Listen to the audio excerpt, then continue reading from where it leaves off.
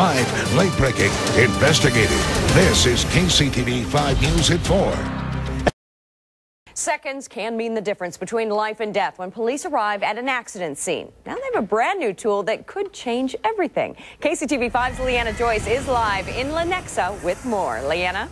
Carolyn, in a span of just a few weeks last summer, police here in Lenexa pulled up on different accident scenes where the vehicles caught fire. Now, a total of 6 people died in those car accidents. And that is why one of the officers responding to the scene said there's got to be something we can do. Now, he did some research and found out that there is a fire extinguisher on the market called Cold Fire that officers can carry with them in their patrol cars, so when they come up on accidents, they can pull out that fire extinguisher and cool off the vehicle immediately. They did a demonstration here at the fire department this afternoon.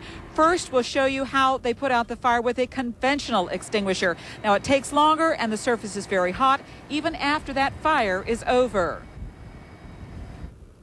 The difference is, as you can see from the demonstration, it's hard for this to reignite, and it'll cool down the metal and things in a car fire, because even if you put the fire out with a dry chemical extinguisher, it's like somebody sitting on a barbecue grill.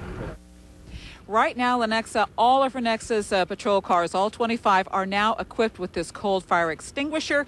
And during the demonstration this afternoon, they had other police officers from throughout Johnson County to take a look as well to see what they think. Maybe they can get them in all the cars out here. Now, coming up at 4:30, we're going to have a live demonstration for you on another type of fire and show you just how much difference this can make. Reporting live in Lenexa, Leanna Joyce, KCTV 5 News.